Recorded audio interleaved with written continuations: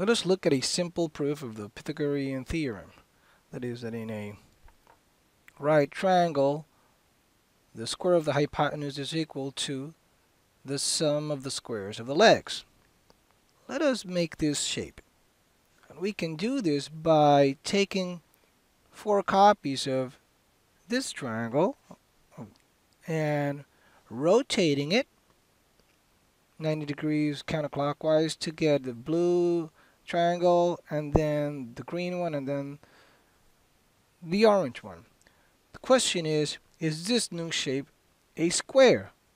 First of all, the sides are equal, which is good, and we just have to check whether the interior angles are right. Well, since these are all right triangles, the sum of the other two is must be 90 degrees. And since this green angle here is congruent to this one, the sum of this orange angle must be equal to, plus this one must be equal to 90 degrees. And that applies to every corner of the square.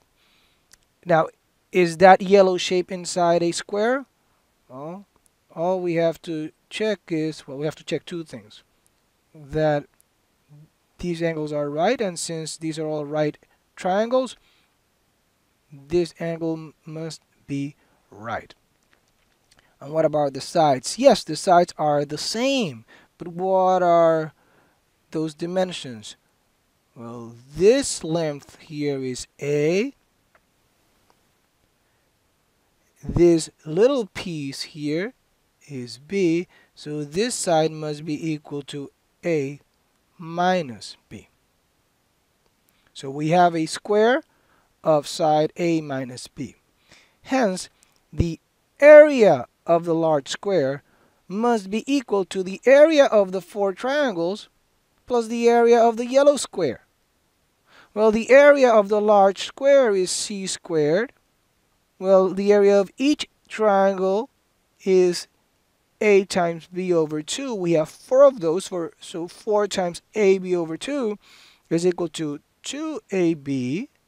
And the area of the yellow square, the side is A minus B, so it's A minus B squared.